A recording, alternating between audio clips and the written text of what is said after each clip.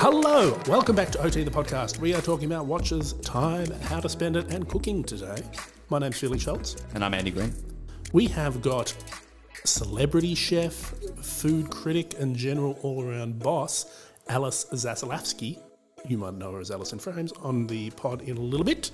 We've also got a couple of other bits and pieces to chat about. We've also got a bit of an update from Watch Matchmaker. Which one? Do you remember Brian? Brian wanted the world for $5 or $6 grand, white dial. Yep. So he was back in the episode with Jane and Chan. That's right. I think that was episode 12. Scroll back if you haven't listened to it. Give it a listen. It's a blast. We won't spoil it. But he ended up buying a watch. We will spoil it. What did he choose? So we suggested, because we've got a rule in Watch Matchmaker, don't do Rolex. Well, don't do hype Rolex unless it's... Yeah, unless it makes sense. We've done Rolex before. So his brief, we both sort of looked at each other when we got the email and we're like, he's going to get an Explorer 2. Yeah, he needs $2,000 or $3,000 more. Get the Explorer 2 and save us 4 hours. We spent 4 hours coming up with 6 watches that were great. There were some great selections. Yeah. There was Grand Seiko. You had bloody Okanaska. It was diverse. We went deep. We were on budget. We nailed it. You know what he got? Tell me that he bought that Zenith Defy in ceramic. The white ceramic one. Yeah, tell me he bought that. No, he bought an Explorer. I hate him. No, but honestly, I think he bought the best watch. I mean, it's the best choice for him. Yeah. Well done, Brian. Congratulations on your watch. I'm glad we could help you. Alice Zaslavsky burst to prominence and fame on season 1 of Masterchef. So did her glasses. It's those prominent frames that give her Instagram name, Alice in Frames. She's also known for many other things besides good glasses.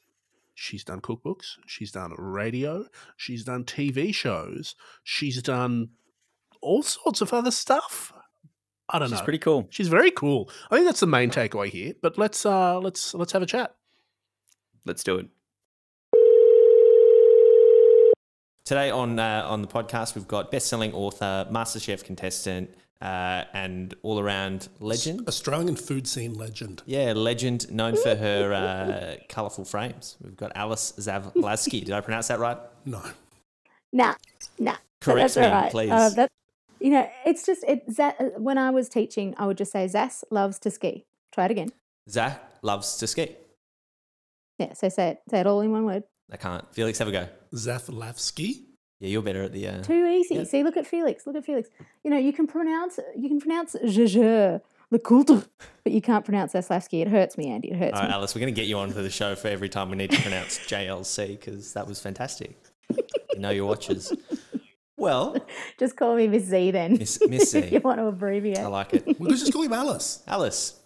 Yeah, you can. Okay. Yeah, you're welcome to. Cool. We're mates. 10 minutes into the podcast. We've got over the introductions. Yep. What are we here for? What are we talking about? We're chatting about veg. We're going to chat about watches, and we're going to chat about what you've been up to, Alice. Why don't we start with watches? That's probably the obvious place to start, and then we'll see where we end up. Great. Andy's been. Alice, you're flustered, Andy. You've called him out early on. You've roasted and me. He's not liking it. No. Well, Alice, we met sort of years and years ago now. I'm pretty sure I spotted a Panerai on your wrist, and we sort of connected and got chatting. But refresh me, what Panerai is that you like to rock? Because it was quite big. It is. It's a chunky. Panerai. It's the lefty. That's it. That's right. And it's actually, it's one that I share with my husband. And it's a funny old story, which I'm sure is on your list of questions to ask. It is. So should I get ahead of myself or should I wait for you to ask the question? Just spill. Tell us. Okay. Because it is a really easy place to segue, but I've just made it super awkward. We ended up, so this was actually years ago when we bought this watch. I had just finished shooting a season of a show, Crunch Time, that I was doing. And when you do things like that, those big kind of creative projects, you get paid big chunks of money. And we were in Sydney and I'd just gotten my TV money and we were walking around sort of the Circular Quay area. Yep. And we wandered past Watches of Switzerland. Yep. You know, that really the fancy shop there. Yep, near the hotel. And we'd been talking, near the Sofitel. And is it the Four Seasons? Four Seasons. And we wandered in because we've been talking about watches for so long. And I kind of wanted Nick to get a watch, Mhm. but he wanted me to get a watch. So I was looking at just like a straight up Submariner for me. Oh, love that. And then I was looking at, different watches. And then actually I ended up trying on one of those rose gold. Oh, Panerai. classy. Yeah, that was because the champagne came out. Yep. They know how to turn it on. That's how they get you. Good. That's how they get you. Nick had his glass of whiskey, and we're feeling bougie, feeling fine. And I ended up. Nick was just about to say, "We'll think about it," and I ended up saying, "Yep, we'll take that one, and I'll just pop some cash down on a watch for me." And then left the building.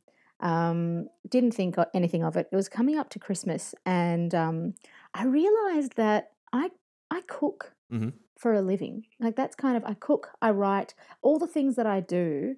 Aside from when I wield a microphone, and that's when I can kind of rock a giant watch. All of these other things, you really don't want to have something weighing you down, literally and metaphorically, in terms of like having something on your wrist like that just kind of impedes your thought process a little bit, I think, because you're less careful, you're more careful, you're kind of less spontaneous because you're worried about the watch. And so I thought, you know what?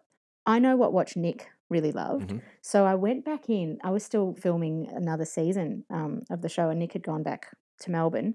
And I went back into watches, and I said to them, listen, I don't want to tell Nick because he was all like, get it for you, but I want to swap my down payment and I want to get his watch. And can you send it to Melbourne? And I want to surprise him with it. So Amazing. the time came it was like a week before Christmas, or a week before everything shut down for Christmas. And I said, we're going back into Watches of Switzerland. This is on Collins Street in Melbourne to pick up the Panerai. And, he's coming in with me. He's excited for me. And then the box opens and it's the lefty. And you should have seen his face. It was the best. It was the best thing. And it was so worth it. And I wear it every now and then. I wear it if I'm up on stage with chefs, Mm-hmm. because chefs are watch people. Yes, they are. So I love that sort of subtle kind of, detail, because it's kind of like, I get you on that level. We don't even need to say anything, but we're there. Bit of a nod. It's a nod, but also it's a giant watch face, so I can see how long we've been talking for, which is helpful when you're kind of doing that live kind of thing. And I just think it really makes a statement, because I can wear something really simple, and then I've got this sick, suede. I like the suede kind of fawn coloured band. Although we've got the rubber band on it at the moment, the black rubber, but it's just cool. It's just a cool watch. It's a very And cool that's watch. the It's story of the lefty. That's an amazing story. That's very cool. I'm keen to hear Thanks. how often the sharing takes place, and Yeah. that's a really cool concept. But so this is the 47 millimeters, isn't it? It's big.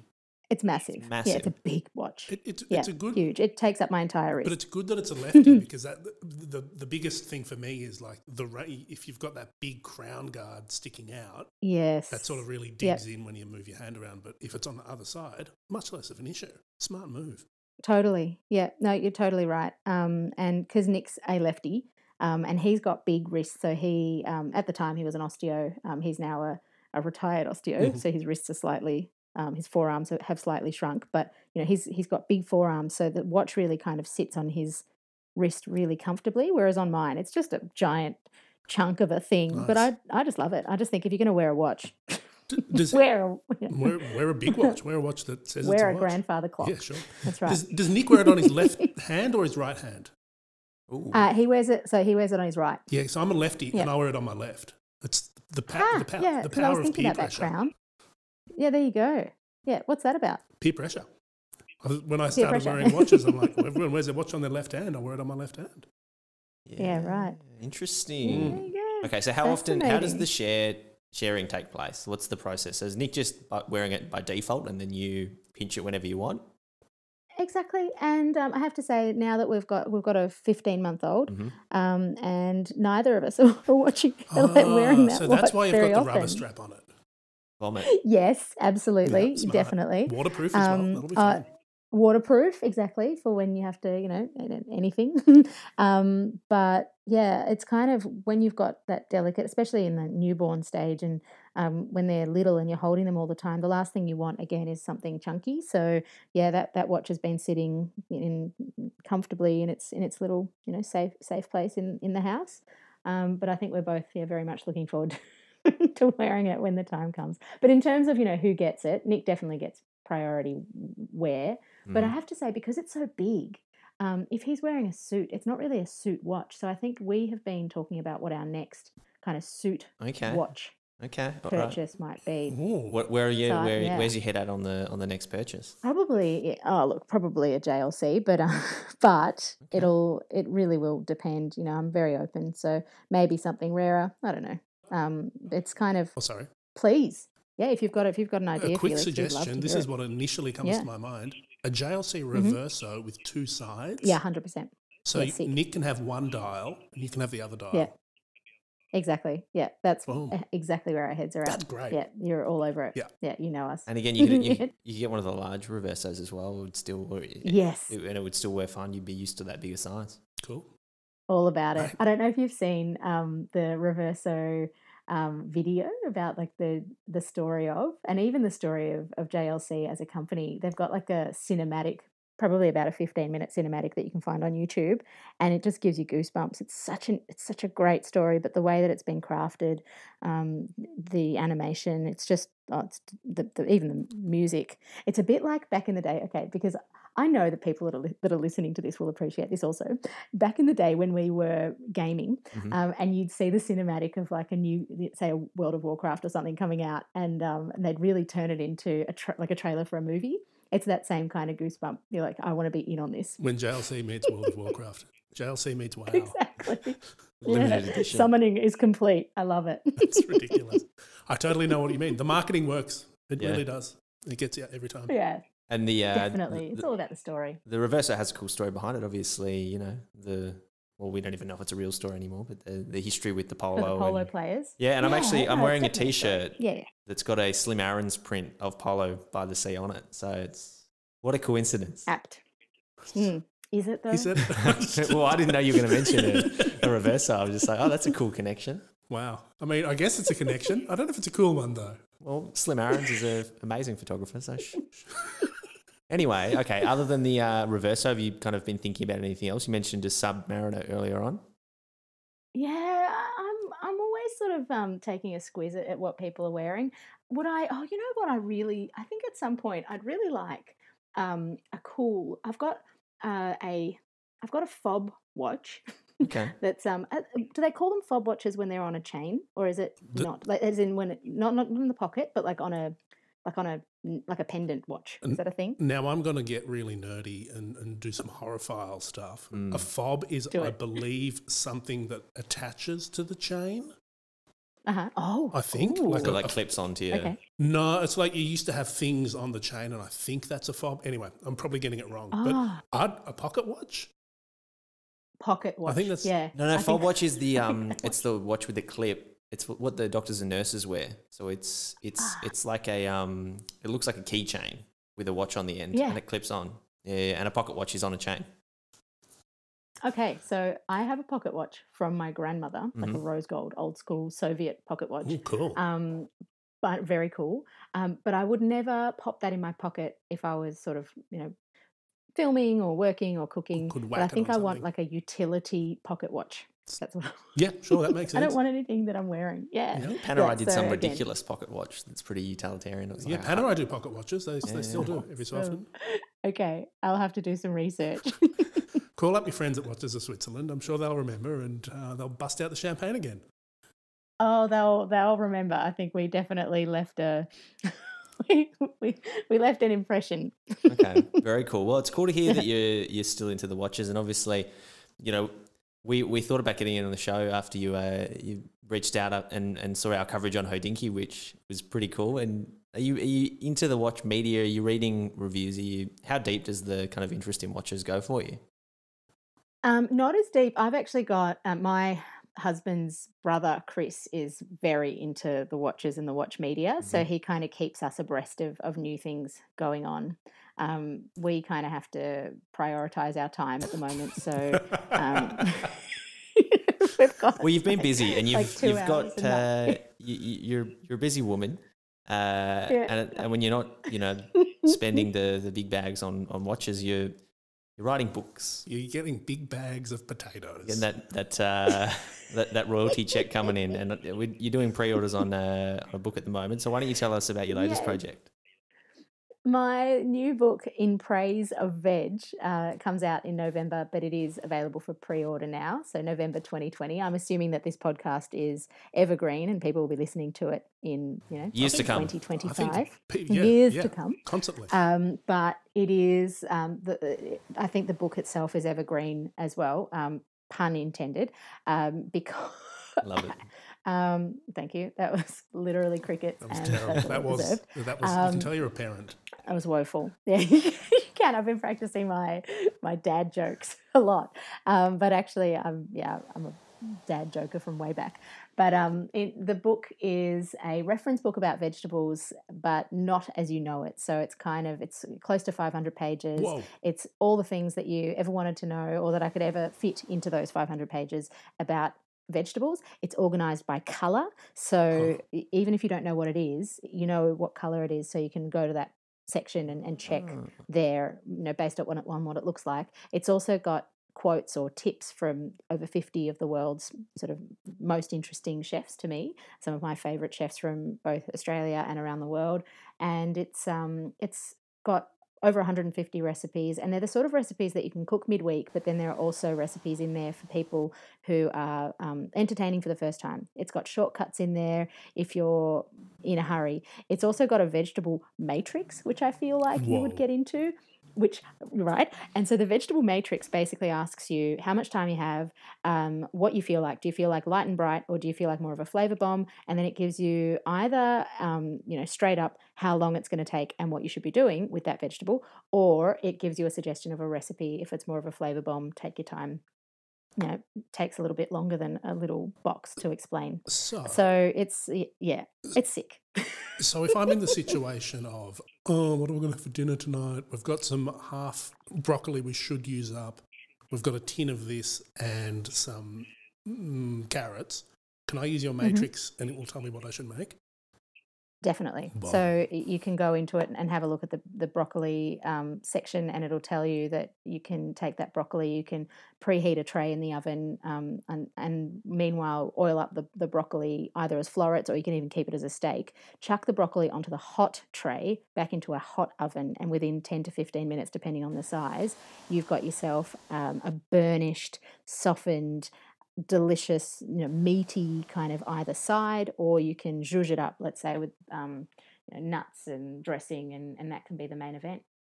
Very cool. Cheese. Very cool. Sounds good. I mean, I'm big into the veggies, as the listeners know, but I see on the cover you've got a bit of a quote from Nigella, and it says, Alice Zaslavsky is a force of nature. That's a pretty cool quote. Who else is kind of chiming in on the book? Who else is, you mentioned some chefs, who's in there? That is a super cool quote. And when I received that email back from my publisher to say that, Nigella has come back with this cover quote for you, I actually had to take a moment and take a big deep breath, because I've had the chance to spend some time with her in the past sort of 5 odd years. I've hosted her on stage. The last time that we were on stage together was at Hamer Hall in Victoria, in Melbourne, to 2,500 people. And that was I feel super honoured to have her grace my cover. But then inside, I've got chefs like Dan Barber, Jose Andres. I've got Monica Galetti, Sat Baines, Sky Gingell, all UK chefs. Then I've got Ben Shuri. I've got Matt Stone. I'm thinking about the Watchy people. George Columbaris with his Hulk. He's in there. Yeah. There we go. Darren Robertson. There's just essentially a Joan Roca. So, some of the top sort of Spanish chefs are in there, and they're doing some really interesting stuff with veg.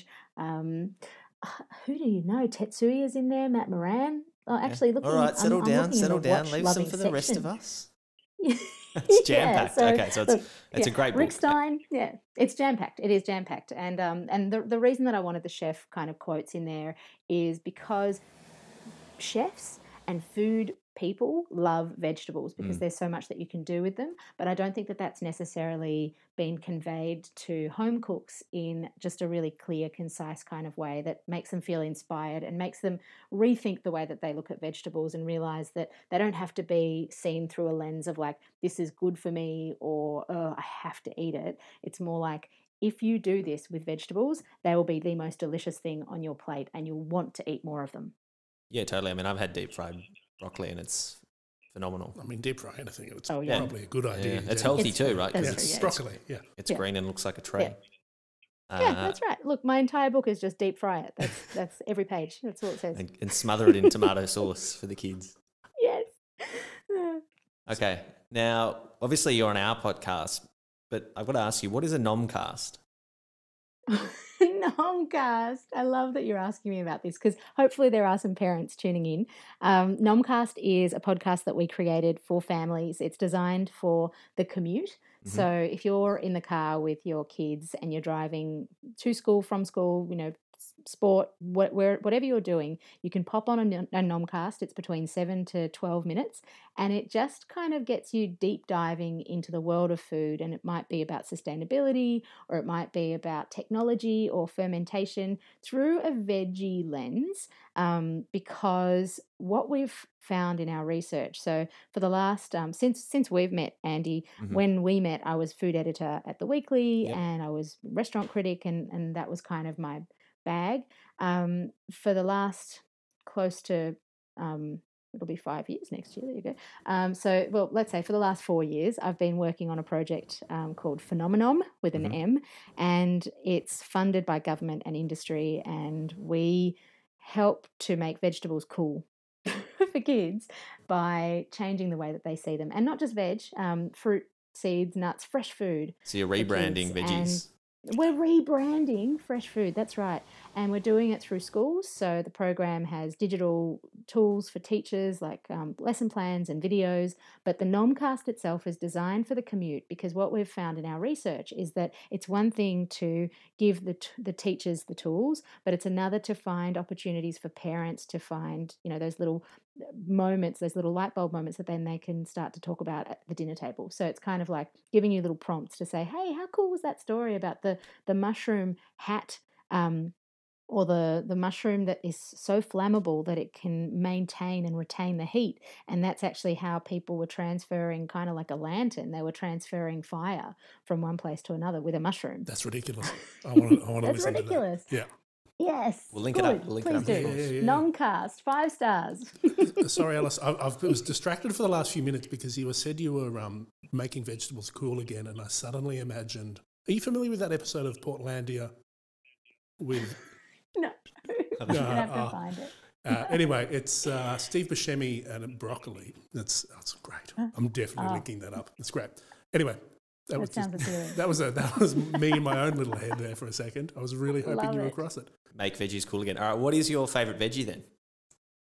Oh, that's hard. I would say that it depends on the time of year. So if you'd ask me that in summer, I would say tomatoes. There's nothing better than a juicy, just picked tomato. It tastes like sunshine. At the moment, I'm loving the brassicas. So as you say, broccoli, cauliflower. I love things like Romanesco broccoli that's got those.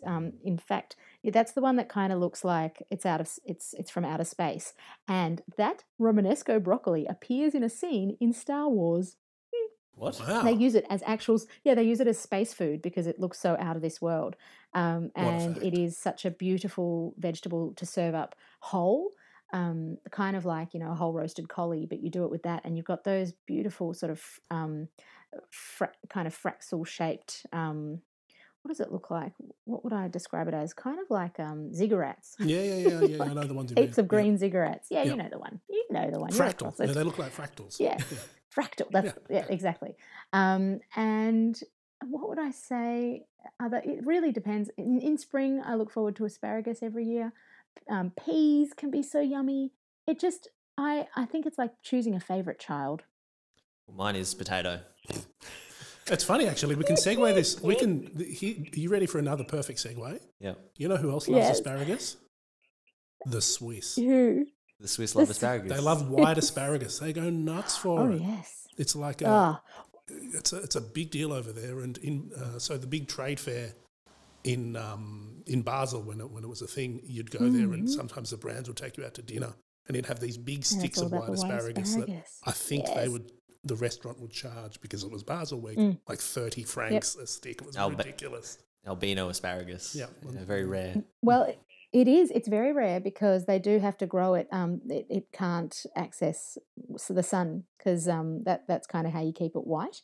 So in Australia, in Victoria, which is responsible for much of the asparagus production in the country, the first Victorian grower to discover how to grow white asparagus did so by kicking over a bucket accidentally over one of his little plots, coming back the next day, lifting it up and seeing that the asparagus that sprouted up was white.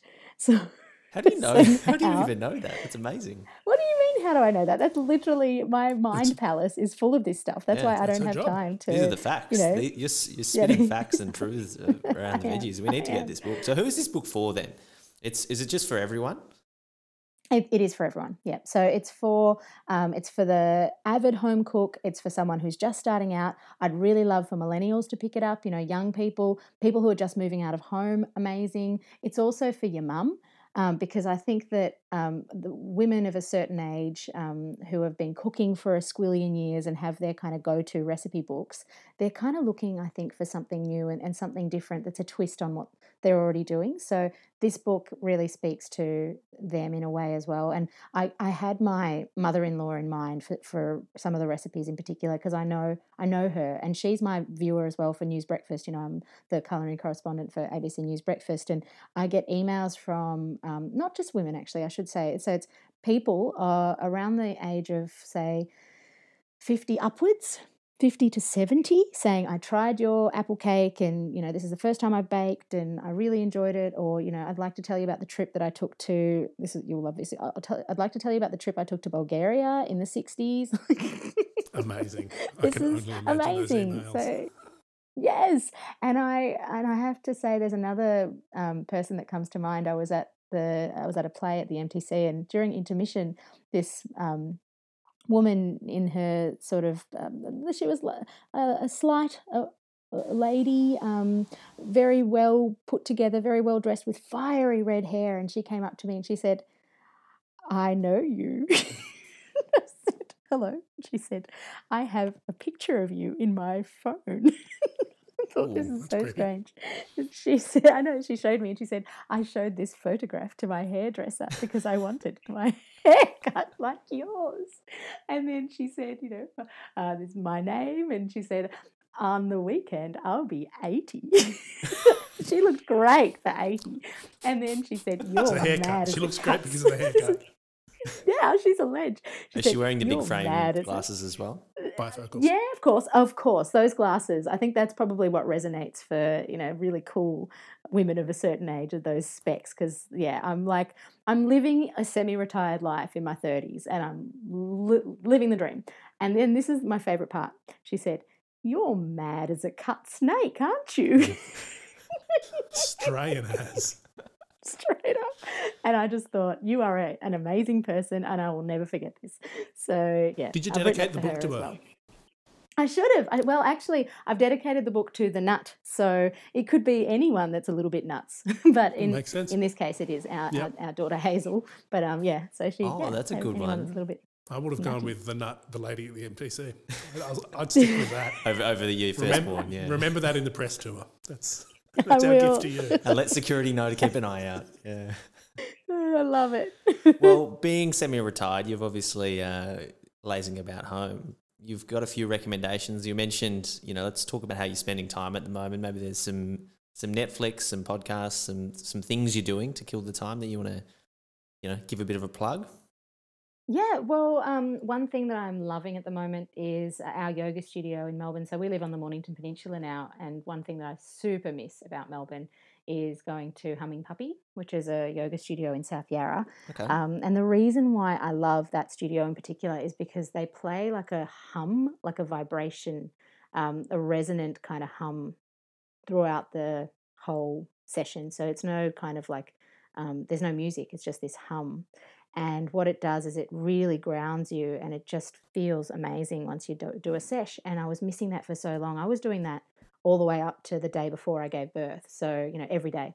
Okay. And then, since Hazy, it's been a little bit harder, but especially now that we're not in Melbourne. But now, because of ISO, they've gone online. So Okay, cool. if you are a person, even if you have never tried yoga, Humming Puppy online is a really great service, and they're not, it's super cheap to access, Very and cool. it's just a really cool thing. Anyway, that was a plug. What else do I want to give a plug to? Yeah, plug away. Coffee. Can I tell you what coffee we're ordering? Yeah, all what the are you time? drinking? I'm a big coffee guy. Ooh, coffee. We are. So when we caught up, we talked coffee a little bit. Yeah, My we did. favourite coffee is from Bayano the Rebel in South Yarra as well. But it's also the coffee at Monk, Bodhidharma, and Admiral Cheng Ho. It's called Disciple Yes. Roasters, and they're shipping. So if you are a discerning individual who enjoys the finer things, then you are clearly listening to the right podcast. Yeah. And you should definitely look up Disciple Roasters if you want to try their beans, because they are delicious. Yeah, I reckon and you're we've right. got a mocha master here, and we're doing filter coffees every day, most days, and that kind of kept me going when I was writing the book, that's for sure. We're two peas in a pod. I love the Mocha Master. And yeah, Disciple, I would say, is probably the best coffee in probably Australia. I think they're the best roaster in the country. Boom, shots 100%. fired. Shots fired. Yeah. Well, I've been liking Bam. something, and I'm going to go a bit rogue because normally we break out these segments, but I feel like this is particularly relevant to you, Alice. We've got a little segment. I'm sure you've listened to every episode, but we call it. It's originally branded Things We Have Liked, and it's just where we talk about things we've liked. Now these are Gucci glasses chains from their 2020 summer collection, but they're made from resin, and they're like full size resin, like chain. The way I would describe it is, the chain you buy at a hardware shop to like chain something shut. Like Imagine a bike. that. Imagine sort of your grandma's glasses chain supersized to Awesome. that. That's what Yeah, it is. Yeah, I'd with wear a nice resin and then like the little Gucci logo on the little rubber loop that puts your glasses on. They're about $360 US.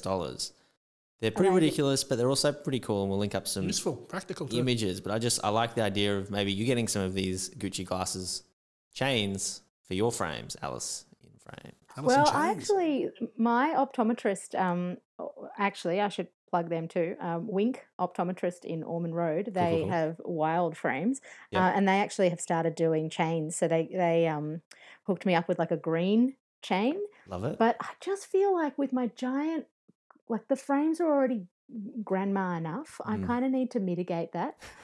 However, why not? I'll give it a go. I'll try it out. I will say maybe not. I mean, maybe if your child is young enough at the moment, do it. Yeah. In another 6 to 12 months, you might want to hold back on the chains around. That's not totally- going to work out well. Yeah, she's super grabby already. You've hit the nail on the head. Yeah, very cool. Well, Alice, thank you so much for joining the show today. Everyone will be sure to pre-order your book. We'll link up your book. You've got an Instagram for the book at In Praise of Veg, VEG, and of course at Alice in Frames on Instagram with a blue tick there. So that's pretty cool as well. Big deal. Who even are you? Verified. But yeah, it's been a pleasure. It's been a treat to have you on. Thank you so much. Thank you for having me, and I hope you go home and cook up that brock. That broccoli, it's definitely being eaten. A hot Get it pan in in the the oven. oven, Yeah, Rock and florets, walk. bit of oil, bit of nut. rock Love it it. out. Done. Thank you so much. Rock and roll. You. Ciao. Well, that was cool to chat to Alice. Felix, what have you been liking? What an abrupt segue. Straight there. Wow. I've been liking lots of things. And yes, it was lovely to chat to Alice. What a trooper. I've been liking something a bit rando. Classic Felix. I have been liking email. What do you mean email? Well, it's one of those things that, it's been in our lives and it's sort of love-hate relationship with email, I think. But there's a product out there that's sort of new called hey.com. Have you ever heard of this? How's it spelled? HEY.com. Oh, yes, I have heard of hey.com. So Hey, For those of you listening that may not have heard of it, it is a product by the guys who base camp. It's like project management Jason stuff. Fried. Jason Fried. You've got his book, and you lent it to me, and I read it last year. What's it called again? It doesn't have to be busy at work. It doesn't have to be crazy at work. So, and he's got rework as well. I think I lent you rework. Yeah. No, it was crazy at work. Yeah. Anyway. So he's quite an interesting guy. So like he's a very Silicon Valley tech dude, but he's also he has a really strong, or the company as a whole has a really, like they push an agenda of what work should be. And it's like, it doesn't have to be this. You should only be working 4 days. This is a waste of time. Don't do it. And they've taken that approach to email, which I find really fascinating. Okay. So email's been the same. Like the last big sort of exciting thing in email was Gmail, and that was like 15 years ago. Yeah, if not longer. Yeah. And they've had a bit of a look at what the product is, and they've said, like, email comes into 3 different categories, like stuff you want to read, stuff you don't want, and receipts. And so they've taken this approach to like working out a new email management system, really. And I find it fascinating. Have you signed up? No. Are you going to sign up? It costs, so I think it's like $99 US a year. Okay. And I pay for my email at the moment. I've got G Suite. Yeah. But the issue is, I'm really curious about it. I might do a free trial. Maybe we move watch matchmaking to hey.com. Maybe. Be a little trial for the biz. But what I want them to do is so that I can have it. This is Felix's OT/IT segment. Diversifying. Where I can have it like hosted, so I can have my work address, but using that email platform. Which you can't do at the moment. I'm sure you can. But I think it's fascinating, and I think I'm all for the stuff that you take for life in granted. Like email's always email. It's always a pain in the ass, and you just get spam all over the shop. Change it up. Good way to save some time. Yeah. And speaking of saving time. Oh, segue green again. Well, hold on. Jason Fried is actually a massive watch guy, and he's got some is he? Killer vintage pieces. I didn't know this. Yeah. He used to be on Instagram, but I think he's done with it because he doesn't need that distraction in his life. It's a waste of, as per his dogmatic beliefs on technology. Yeah, but he's got some lovely sort of vintage. Lovely. I think he was one of the guys, like Apple paid, bought watches from Hodinkee, that sort of thing, like $10,000, $20,000, $30,000 watches, that sort of thing. But he's got vintage Rolex, a lot of independent brands from memory. Cool guy to follow. Okay. We'll link him up if he's still there. But back to the segue. Alice mentioned something that I want to have a bit of a deeper dive into.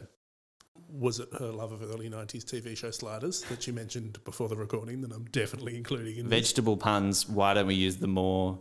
No, she mentioned that her and her husband both wear the same watch and they share it. Yeah. Which is cool. Love that idea. Yeah. But it's a very big watch. Like it's a 47 or 48 millimeter Panerai lefty, which at the best of times, like that's big for anyone. Like there's no one that wears that watch. I'd say that's big for me. Yeah, there's no one that wears that watch and says, this is a small watch. And what I found interesting from her perspective was she didn't care. Like she went in eyes wide open and said, it's a watch, it's a statement. When I wear it, I want it to be big. I like it because it's big.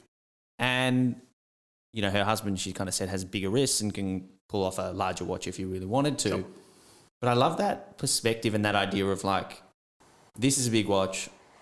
I'm okay with that and I'm buying it because I like it regardless. And it reminds me of something that Christoph Granger-Hurst said about the IWC collectors that they have and these customers that just collect the watches. They don't actually wear them. Yeah, sure. Now, if I was to buy an IWC Big Pilot, it would be too big for me. But is it okay for me to buy a big watch and just have it because I like it for what it is? The question is, and I think, is it too, say that BP, is it too big for you if you wore it every day? Or is it okay if you wear it on a certain time? Like Alice was saying, she wears her watch on stage when she's doing stuff, so like it doesn't matter. But maybe if it was but then she said like when in her daily life, when she's chefing and stuff, yeah, it's in the way. She doesn't wear a watch. So it's sort of like, I think its context is important. And also like if I was wearing it, I would be thinking, this watch looks big on me. But would other people on the street be like, this guy, look at him, this watch is way too big for him? Or would they just be like, do you think people would realize, like even think that? Or is it just something I must admit that I know people that have Big Pilots and I'm like, oh, that's a big watch. Yeah. Like, do you know anyone that actually has a Big Pilot that it doesn't look big on? It just looks normal. Yeah, exactly right. You have Arnie, The Rock. They're the only guys that can, make that look. Michael Jordan, there's a man that can wear a big watch. But at the same time, is it okay to well, anything's okay. Like you make whatever rules you want. Is there any issue with it? It's just a weird kind of thing to go. I think it comes down to like your confidence or your self-belief. And it goes the other way as well. Yes, like, true. you know, whenever, so I've gone back to like smaller watches, like 36s, where I've got a 36 millimeter watch that I really enjoy wearing. And I don't think that looks too small. Like you see on like Facebook and on forums and stuff, like, oh, does this look too small? Like I think there's a real, the needle has moved in the last, certainly in the last 10 or 20 years to the bigger or back to the smaller now. Yep. But if you look in the macro scale, in the 40s and 50s, Rolex were making men's watches like 32, 33, 34 millimeters. A jumbo watch back then was 38 millimeters. Yeah, right. And like we're wearing the Black Bay 58s at the moment, which are 39 millimeters. And I have people asking or commenting and saying that it's too small for them. No, it's not. It's 100% not. There's no way on earth that watch is too small for you. Like that is the optimal size. Have they been conditioned by big pilots and maxi cases to think that?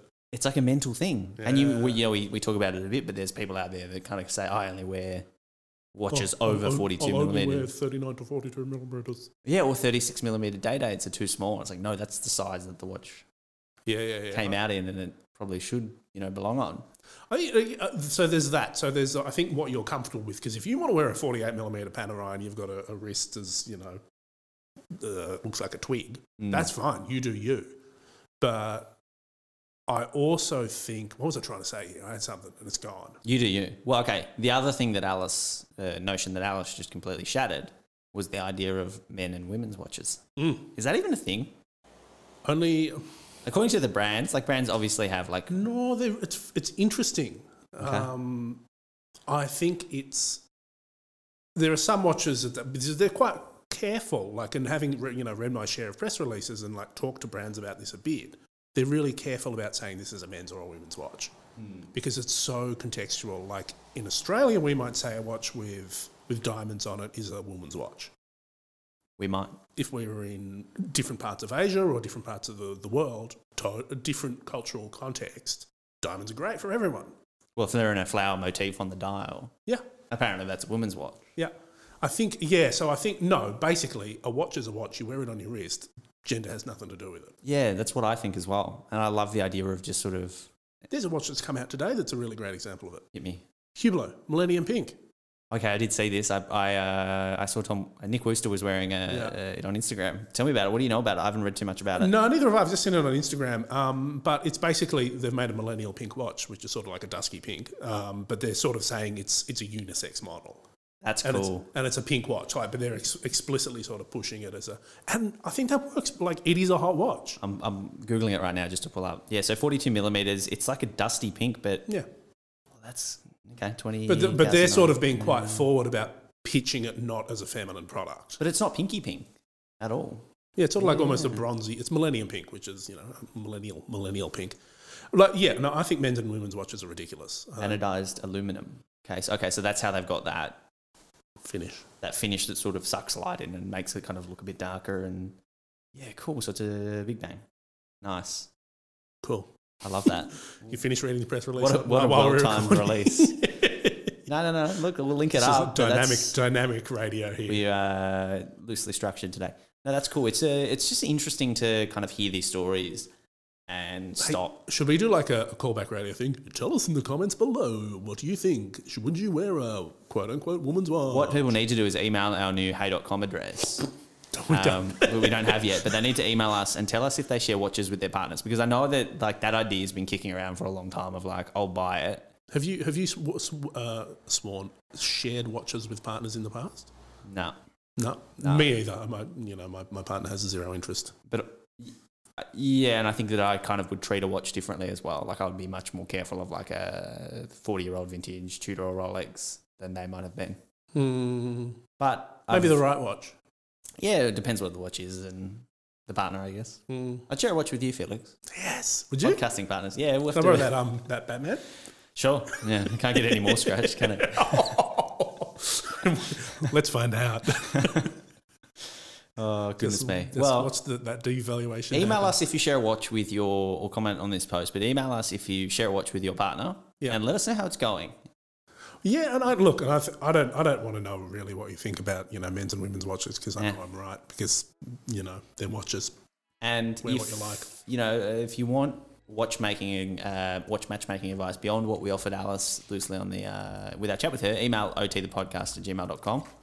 You know who, I know you're trying to wrap up, but I've had one other thing. You know who does watches really, really well in terms of the gender thing?